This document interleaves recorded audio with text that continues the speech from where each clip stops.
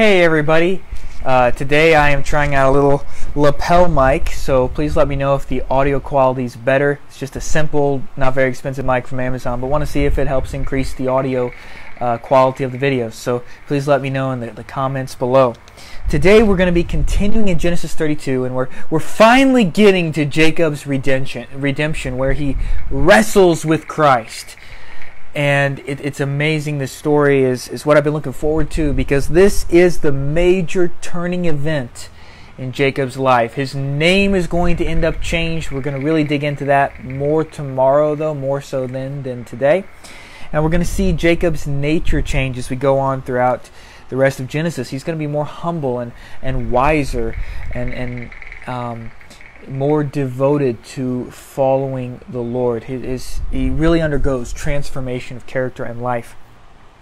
Today, though, if you got your Bibles, please open up with me. We are going to be in Genesis chapter 32, and we are going to take a look today at verses 22 through 26. Verses 22 through 26. The same night, he arose and took his 2 wives, his 2 female servants, and his 11 children, and crossed the ford Jabbok. He took them and sent them across the stream, and everything else he had, and Jacob was left alone. And a man wrestled with him until the breaking of the day. When the man saw that he did not prevail against Jacob, he touched his hip socket, and Jacob's hip was put out of joint. He wrestled with him. Then he said, "Let me go, for the day has broken." But Jacob said, "I will not let you go unless you bless me. I will not let you go unless you bless me." Now what happens here is Jacob is literally wrestling with Christ. The man he's wrestling with is a pre-incarnate revelation of Jesus Christ coming. And he is undergoing this theophany. He's struggling with Christ. He's wrestling with Christ. But before we get there, let's walk through verse by verse. Verse 22, the same night that he had sent out his servants with the different gifts and the bribes to go give gifts to Esau, he had also divided the rest of his possessions and his servants in 2 camps so that they could be staggered, and hopefully one would be able to escape the wrath of Esau and Esau's 400 men that were coming. Jacob also then, he arises that same night. He takes his 2 wives and the 2 female servants, his 2 concubines, his 11 children, and they cross the ford Jabbok. And he takes them and he sends his family, his children, his 2 wives, his concubines, across the Jabbok. He sends them across the stream and everything else he has, and Jacob is left alone.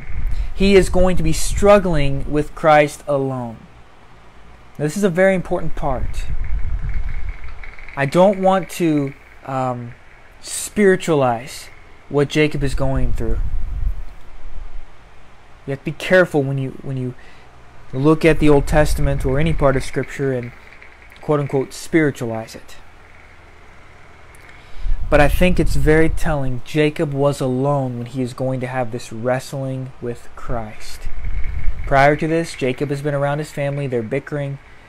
He's been around the tension with his father-in-law, who is his employer. He's fled. He's been around the sheep. Now all of his possessions, everything is gone.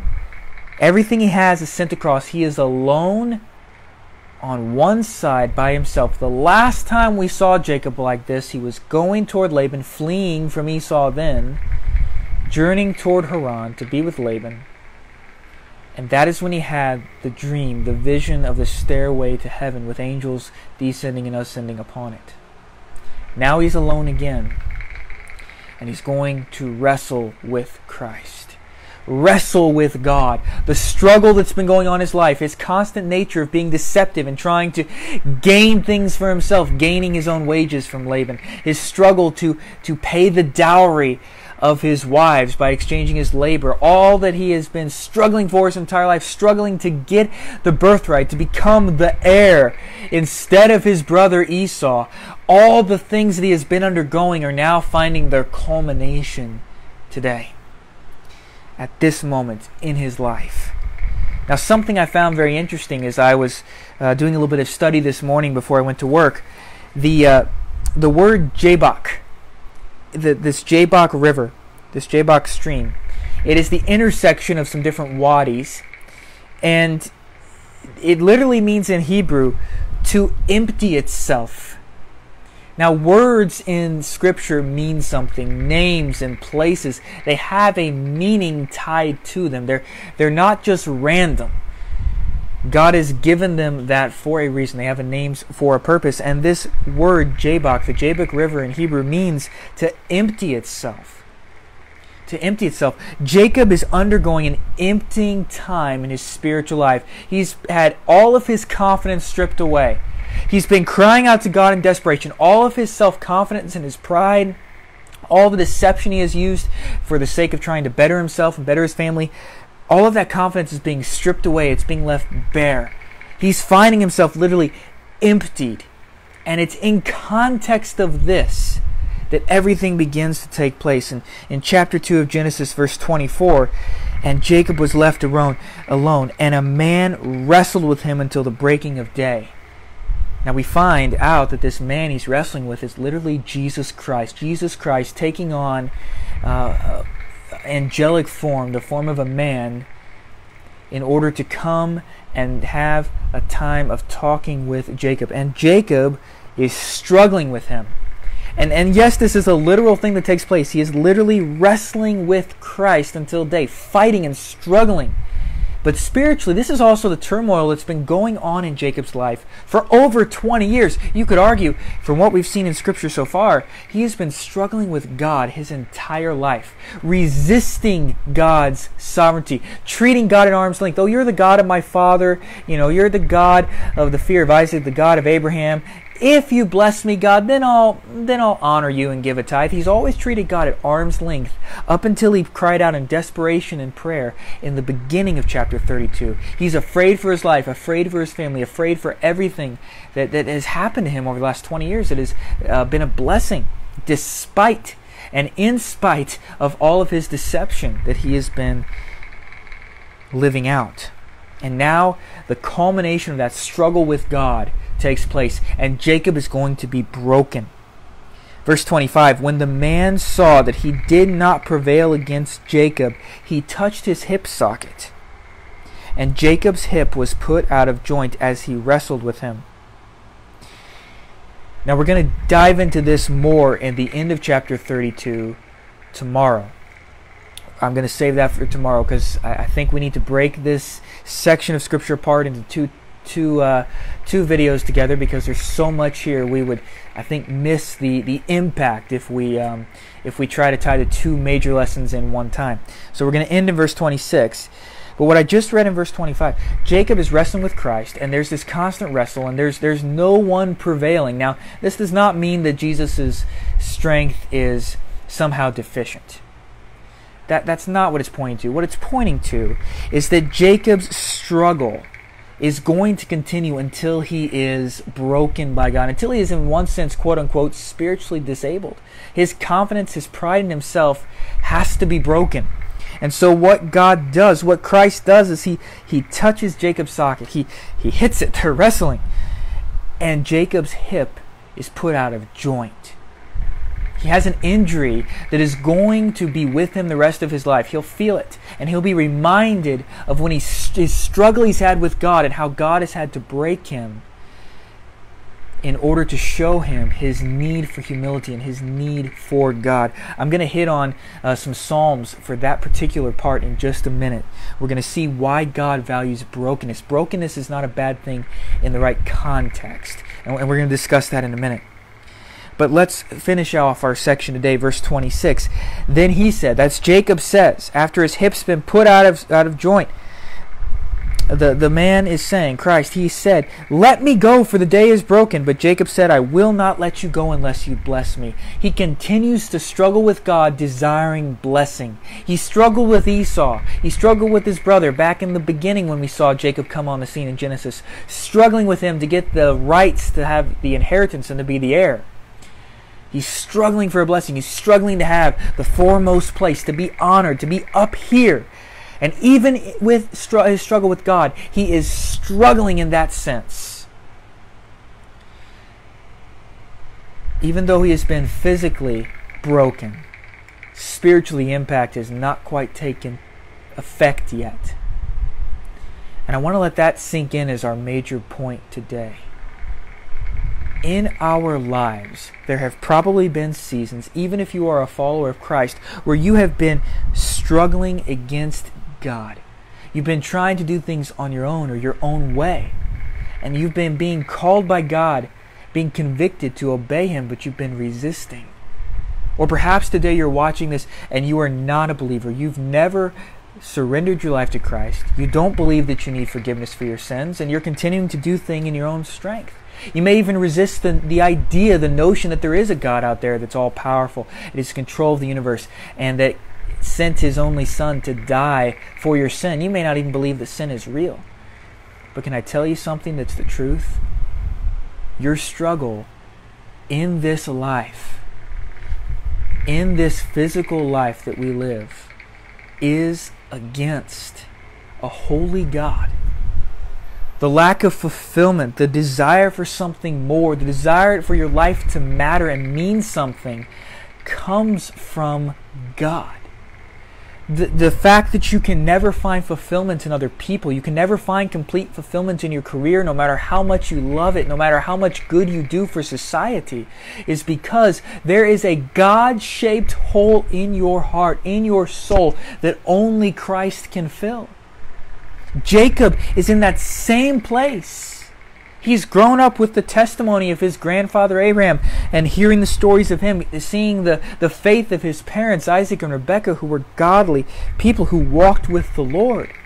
He's seen that. He's seen the effects of paganism as his brother married these pagan wives that were a thorn in his parents' side. And his parents told him, hey, you need to go to your uncle. You need to marry somebody that, is from our family, somebody that's more like-minded. Do not marry one of these pagan women like your brother has. We don't even want to live because of how much turmoil and struggle there is in our family, the tension because of that marriage. That's what it said earlier on in Genesis. This struggle was present in Jacob's life. He struggled in order to get his wife. He didn't get the wife he wanted, so he got another one. He wanted the wife of his dreams, the quote-unquote pretty wife who had a very distasteful, very selfish and ugly character. Rebekah, whom he wanted to marry, and he did marry, is a viper at heart. We've seen that. We've seen her selfishness all throughout the Scripture. Leah, that in God's sovereignty he married.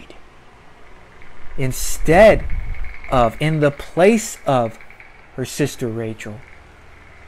She had a much more quiet and gentle spirit. She had a much better character. We've seen Jacob struggle with his uncle, struggle in his career to manipulatively take from his employer and selectively breed the best of the flock, which was the agreement for his wages. He selectively bred the flocks of the sheep in order to get the strongest, best for himself. All this struggle has been going on. And Jacob has not been broken. He's done things in his own strength. He's complained. He's been in angst. He's been angry. He's lashed out irately against his father-in-law, his uncle. He's fled. He's done so many deceptive things. And now his struggle was not just with people. The struggle he had with people was really just an outward manifestation of what inwardly was going on in his heart. It was just the fruit. It was not the root of what was wrong with him. What was wrong with him is he was not reconciled to God. This struggle and this barrier was between him and God. He's wrestling with God. And now it culminates in a physical, literal thing where he's wrestling with God incarnate, God in the flesh. And the Lord breaks him physically. He dislocates Jacob's hip. If you have your Bibles and you're in a place where you're able to, please flip over to the book of Psalms. The book of Psalms. There's two Psalms that I want to look at today. The first one is in Psalm 34. Psalm chapter 34, verse 18. And it says this: The Lord is near to the brokenhearted and saves the crushed in spirit. When we get to rock bottom, many times that's the best place we can ever be, because we finally had enough. We finally spent all of our own resources, all of our own efforts, all of our own struggling to achieve what we want, to try to fulfill the longings of our heart. We've done everything we can, and we found out that it's wanting. And we're finally in the place where we are open to obeying God. We are finally brought low to the place of understanding our pride was a facade. Our pride was an illusion. You see, in all honesty, control is an illusion. You and I cannot really control anything. There are circumstances outside of our control. The only one that is in complete control is God. And we understand that when we get to a place of brokenness. For some, that place of brokenness is a divorce that takes place in their life. For some, it is the death of a loved one. For some, it is the devastation of a career. For some, it is a huge breaking point. They err morally, or they do something that may end them up in jail. There's something of their own volition that has caused great shame and continual consequences for the rest of their lives. For some, it's an emotional brokenness. They come to the place where at the end of themselves. But however God in His sovereignty weaves this plan out, because He does have a plan for His glory, God brings us to brokenness. And we have the precious promise that God is near to the brokenhearted.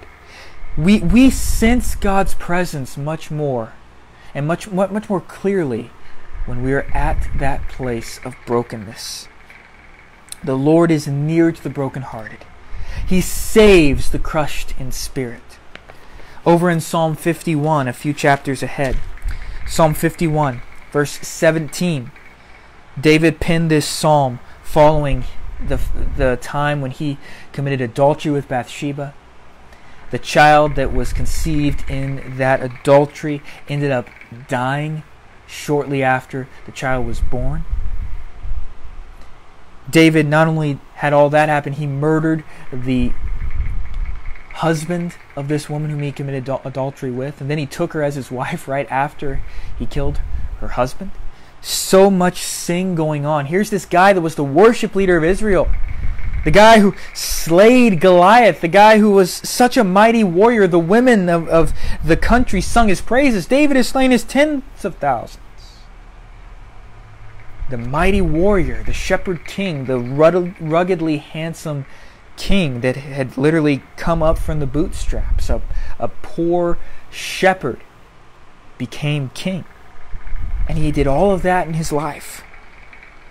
And then he writes this psalm. It's a powerful psalm. There's a lot of lessons here. He gets to a place of brokenness. Here's what verse 17 of chapter 51 says. The sacrifices of God. Okay, the sacrifices that God delights in, the sacrifices God accepts. Verse 16, I better back up, says that, for you will not delight, God will not delight in sacrifice, or I would give it. You are not pleased with a burnt offering. God does not want you to sacrifice an animal. What it says over in Hebrews is those things, the sacrifices the Jewish people did for thousands of years, they simply were a picture, a foreshadowing of Christ's coming. Christ did have to die a bloody death upon the cross in order to be the substitutionary atonement for our sins. He died in our place. He atoned for our sins. He paid the debt that we owe. But the sacrifices the Jewish people did never could cleanse sin. They never really forgave anybody. The book of Hebrews tells us that. They were a picture, a foreshadowing of Christ's coming. God does not delight in those things. He gave them as a picture for the seriousness of sin. That this requires blood. This requires life spilled. That's the gravity of which our sin has before a holy God. God is a good God. God is a loving God, but He is holy. Unrighteousness, imperfection cannot stand in His presence. That's why He had to send Himself, send His Son, to step out of the glory of heaven, to take on human form and to die a death in our place, to pay the debt we could not pay so we can have life with Him. God's not pleased with the death of animals. Verse 17, the sacrifices of God, the sacrifices God accepts, are a broken spirit, a broken and a contrite heart, O God, you will not despise. Contriteness, humility. God resists the proud. He gives grace to the humble. God is after humility in our lives. He's not after pride. God is going to break. Scripture says He will resist pride. He will put the proud person down. He will humble them. That's what has been occurring in Jacob's life, and it's what will occur in our lives too when we're struggling with God in our pride. God will bring us to a place of humility so that we can be blessed by Him, so He can use us for His glory, so that we can have His good in our lives. In Romans 8:28, I want to draw out one more scripture today. And this is a powerful scripture. Romans 8:28, and we know that for those who love God, all things work together for good for those who are called according to His purpose. For those, verse 29, for those whom He foreknew, He also predestined to be conformed to the image of His Son, in order that He might be the firstborn among many brothers. And those whom He predestined, verse 30, He also called, and those whom He called, He also justified, and those He justified, He also glorified. I know there's a lot of theological terms there, and I'm going to deal with it very briefly here. But Romans 8:28, we know that those who love God, those who have been called according to His purpose, those who become children of God, that are being called to salvation, for them, God works everything together for good. Now, it does not say that everything is good. It's not a good thing when a Christian dies a bloody death on a cross over in the Middle East today. That still happens. It's not a good thing when some tragedy befalls your family. Those are not good things. But God causes all things to work together for the good of those whom He has called. Those whom are been called to salvation, who are called to be children of God, who are placing their faith in Jesus Christ. God takes all the sin and brokenness of their miry past, and He uses it for the glory of God. Paul, who was literally the equivalent of an ISIS agent today, he went out, and he was a Jewish man, but he went and he literally was like a Muslim jihadist. He went around and killed Christians simply because they were Christians. A religious terrorist is what Paul was before he was Paul, back when he was Saul. Kind of an interesting thing. Saul means proud one or big. That's what the word means. And pride. But you know what Paul means? Humble, little one. God humbled Paul.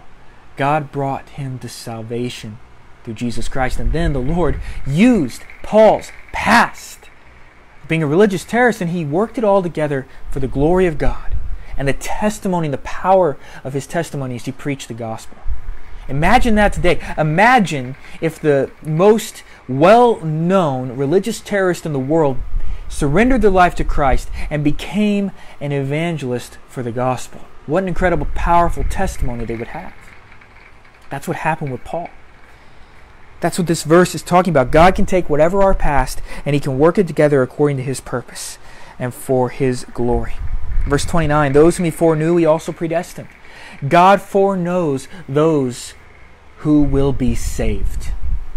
From the foundation of the world, God had a plan in place to send Jesus Christ to save those who would believe in Him. Romans chapter 9, the very next chapter here, and where we are in context, speaks of God's sovereignty in choosing people. But Romans chapter 10 then shows the other side of the same coin, that anyone who calls upon the name of the Lord, anyone, everyone, all who call upon the name of the Lord will be saved. The mystery of salvation is something we do not fully understand. God in His sovereignty saves people from their sin, and He knows this, and yet He sovereignly knows this, and He sovereignly has willed this, and yet at the same time He calls each and every person to personal surrender, personal choice, freely to surrender their lives to Christ. It's two sides of the same coin. It's not two opposing views. They're in conjunction, not in contradiction. Those whom he foreknows, he predestines them. What does he predestine them to? It doesn't say he predestines them to salvation. Those whom he has foreknown will be saved according to his will, because God has a sovereign plan that encompasses all of his will.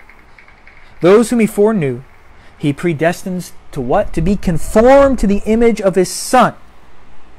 He has predestined us who believe in him to grow in spiritual maturity, to become more like Christ. That is what predestination is speaking of here. Verse 30, and those whom he predestined, he also called. What does it mean? Those who God is predestining that would be saved, foreknown that they would be saved, predestined them to be sanctified, conformed, growing more and more like Christ in their life, more and more patient, more and more kind, more and more self-controlled, less hypocritical, less judgmental. Those that he has predestined to be conformed to the image of his Son, he calls. He issues the call of salvation that they would hear the gospel and believe, Romans chapter 10. And those whom he calls in Christ to salvation, he justifies. When we place our faith in Christ, at that very instant, is just as if we never sinned. We are justified with Christ. It's like we're staying in a courtroom and the judge gets a paper that says their debt has been paid in full. Their crime has been paid for. Somebody else went to the executioner's chamber and took the capital punishment in their place that they deserve. That's what it means. That he's justified us, and those whom he justified, he also glorified. One day we will be glorified. Right now, we have been justified. We who are believers have been justified from our sin. One day, we are being sanctified from our sin right now. We are justified from the penalty of our sin. We no longer have to pay that penalty. We will spend eternity with Christ now. Christ has paid it. We are being sanctified from our sin right now, being freed from sin's power, no longer under bondage and enslavement to Satan and the world and the flesh of the devil. There's still a struggle there, but we're no longer in bondage. We are now under the lordship of Christ. And one day we will be glorified. Our salvation will be made complete and perfect. Our faith will become sight. We will be freed from the very presence of sin. We no longer will have temptation or struggle because we will be in God's very presence for all of eternity. What a glorious truth it is. Today I want to ask that you would join me in prayer. Father, we've looked at this study. We've looked at Jacob's life, and we'll look at more, his redemption next week. But today we're zeroing in on the struggle. Lord, that struggle that went on in Jacob's life, that struggle that goes on in so many lives of us who are watching, who can testify of it in our past. And probably, Lord, also people right now who are going through that struggle in their life, a struggle in their own pride to do things their way, to fulfill that longing deep down they have inside.